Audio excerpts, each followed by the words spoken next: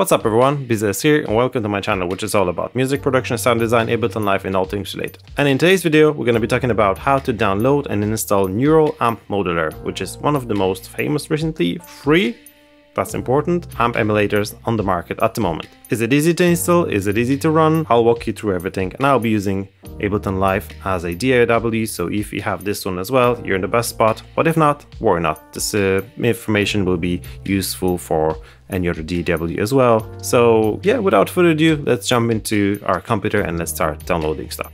So in order to download the Neural Amp Modeler, we need to go to their website. Super simple. Of course, we're starting our installation on Mac, so let's go to neuralampmodeler.com and let's just go to play. Let's find the one link that is interesting for us. So here, play, snapshot plugin. The plugin behind NAMM Revolution load and play snapshots models over favorite gear. As a matter of fact, I'm installing this for the first time on my computer. I never used it before, so let's see how the installation will go. Will it be easy or not? I don't know. Let's check that out. So seems super easy for now. Mac OS installer. Let's download that. Seems to be downloaded already, 10 megabytes, not a lot. So let's just run it. Okay, it's a zip package. Let's just run the installer here.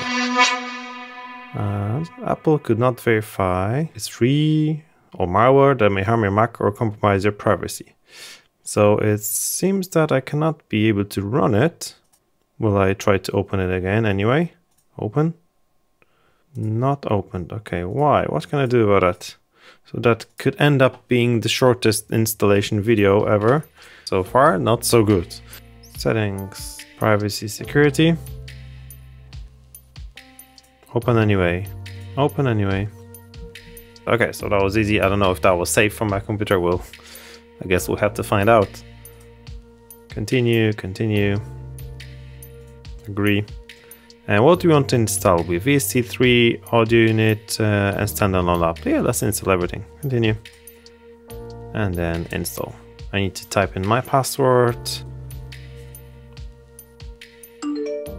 Installation was successful. Okay, so we have the Neural Amp Modeler installed on my Mac, so let's try to launch it. Let's go here. Neural Amp Modeler. Okay, now it's asking us to use microphone. Let's allow for do that. Another time, and another time. And there we go. That's how it looks like. Looks okay. So let's try to see what's happening. I see some levels bouncing. They're probably from my microphone. Okay, let's hear that. Yes, exactly. This is my microphone. So let's just quickly check the inputs. Let's go to settings. What do we have here? Is using my MacBook Pro. We don't want that. So Scarlett Solo. Okay. Sampling rate 48. But I still can get to hear the guitar regardless of the input that I'll choose. Okay, that's unusual. It doesn't seem to be working perfectly here as a standalone app because the settings can't find my guitar's audio signal. Maybe in your case it will be different, but worry not. We will not be using the standalone app anyway because we want to record it somehow into the computer. So we'll be using DAW. So now let's head over to my Windows computer just to install it there, and then we'll be back here to further investigate. So let's install the Neural Amp Modeler in Windows. So let's go to the website neuralampmodeler.com. And let's go to the play button here. Just let's click this one. Okay, so let's download the Windows installer. It's only 3.5 megabytes, so it's very quick. So let's find it in a file explorer. Let's unzip it, so extract all, exactly where it is. Now let's run the Neural Amp Modeler installer. Run anyway, to agreement, next. The reinstallation is as every other installation program, very simple. And what we need to install here, it's quite important. A standalone application could be useful, and also 64-bit VST plugin VST 3. Next, install. And we don't need to view the README file. So now it looked very simple. It was very simple. Now let's try to find it. We can either run it through the Windows, so let's find it here. Neural Amp Modeler. Will it run? Working fine. Perfect. What you also need to do is to find it inside your DAW, so in this case Ableton Live Lite. So let's launch the Ableton Live Lite. So this Neural Amp Modeler would work obviously in any DAW, not necessarily has to be Ableton, it could be Bitwig, FL Studio. So let's find it here. where we run the Ableton, it should automatically scan for plugins. So let's try if we found it. So let's go to the plugins, and then we have something like Stephen Atkinson. There it is. And here it is, the Neural Amp Modeler. Okay, so let's try to drag it into the new audio track. And there we go. And it is installed and it should be working fine. So in some rare cases, you, let's say, go to your plugins and you won't be able to find any plugins here. It says no context. This is a quick way to how to fix it. So you go to the options, settings, and you look at the plugin tag. So what we have here is, we see we're using the VST3 plugin custom folder, which seems to be a audio fake VST3. Obviously there's no VST3s in this folder. So you might want to try to switch it off and use the VST3 plugin system folders. Let's click on that. And there we go. Our plugins are here. Also, some of the plugins come in the VST2 format, and in that case, we want to find our VST2 plugin folder. In this case, I'm using the same one so that we see program files, common files, VST3. This is the default VST3 plugin system folder. To use the custom one, and it's actually scanning the plugins straight away. If you can't see any plugins, you can try to rescan it. That should do the trick. And there we go. Our plugin is here. We can run it again in a different track. Perfect. That's working fine. Okay, so let's go back to Mac and we will continue there. Okay, so here we are in Ableton Live and let's try to find the plugin. It should be here in plugins under Stephen Atkinson, which is a producer of the plugin. Let's quickly load it into our audio track and let's quickly set up the input. So in my case, in Focusrite Scarlett Solo would be input number 2. Let's arm the recording. And there we go. We should be able to hear something. Beautiful, sounds nice, perfect. The only little thing we need to talk about here is the Neural Amp Modeler is a super cool plugin, but on its own, it doesn't give you any sound. If we switch it off and on, sound will be exactly the same. So we also have, of course, some knobs here. So input, threshold, bass, middle, treble, obviously. But the only important part is here, or the most important part will be here, just to load your impulse responses. Where do we get these input responses from? So we need to download them from somewhere. And this somewhere will be one of the websites called tone3000.com. Here you can browse or you can search for your favorite amp.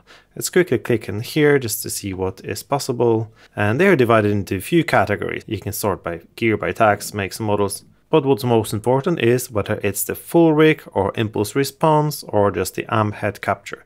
So in this case, we have a full rig of Fender Twin Reverb Blackface.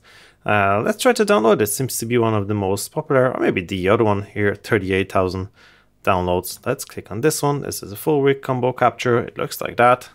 And then let's just download it. And let's get NAM profiles. Let's download it here. We save it. We can unpack it and then we can load it into our Neural Amp Modeler. So let's head down to the Ableton Live and let's find it here. So let's select modal. We go to our downloaded profiles, which is here, and we have 3 different ones. Let's try the first one then. And does it change anything?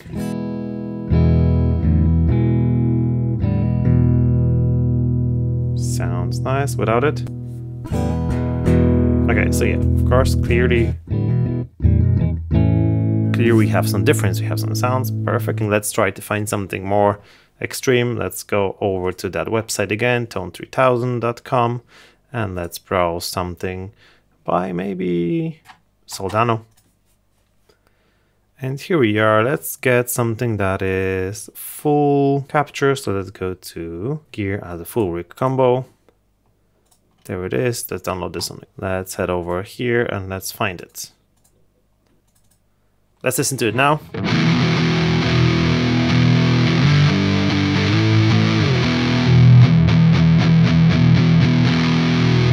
Sounds extreme already without any other plugins, anything else. We have the threshold for the noise gate. We can just put it up a bit so we don't have this guitar cable noise.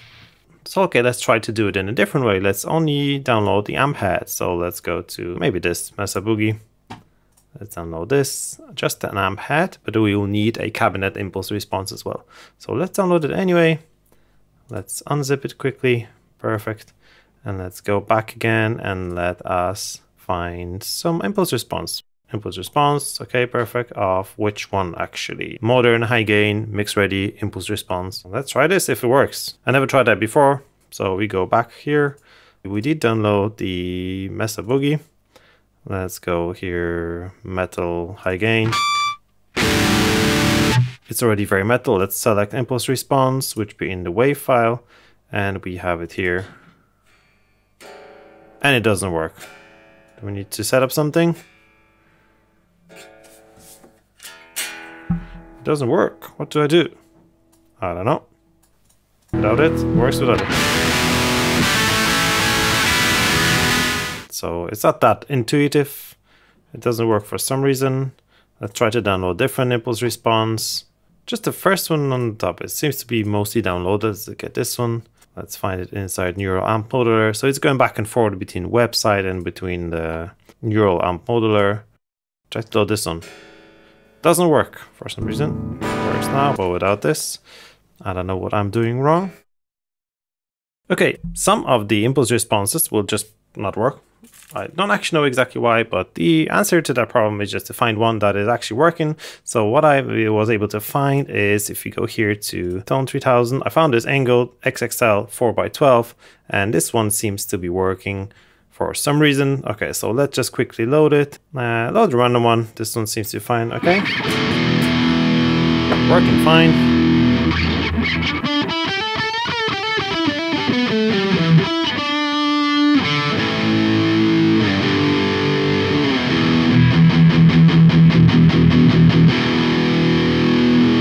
Sounds fine on its own, and this plugin actually rocks. So yep. Now, what do you think? Was it easy? Was it not that easy? How do you think was the sound? Did it sound okay? Did it sound really bad? Just comment down below what you think about it. Please don't comment my guitar skills, which are not the best. I'm fully aware of that. If you're thinking, are there any other free amp emulators on the market that are worth considering? Well, I happen to make a really extensive video about that, which you can watch clicking on this video here, just here. And don't forget to hit the like button and subscribe for more. And well, see you guys next video. Cheers.